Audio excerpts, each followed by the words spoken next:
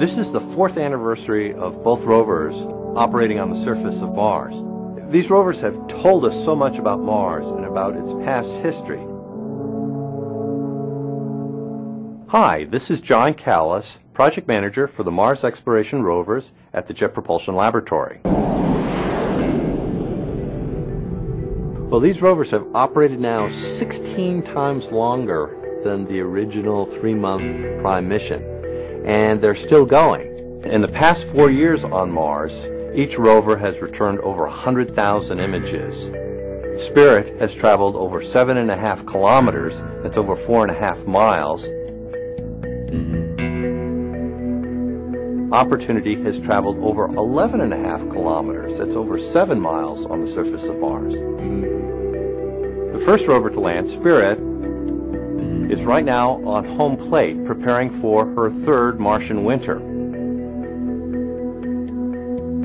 We were able to collect some outstanding color images of the West Valley, of the region west of our current location. We're concerned because there's a lot of dust that's on the solar arrays that provide the power to the rover. So we're having to take and tilt the rover towards the sun to maximize the amount of energy that the arrays will produce as we get into the deep, dark winter. Opportunity, on the other side of the planet, is deep within Victoria Crater, exploring the past history of Mars. And is exploring a bright band, a region within the crater, which may tell us something about the ancient surface of Mars. It's also collecting some super resolution imagery of a promontory called Cape Verde. I'm very fond of the rovers. I'm very attached to them, and I worry about them. And they are getting older, and things are aging on each rover.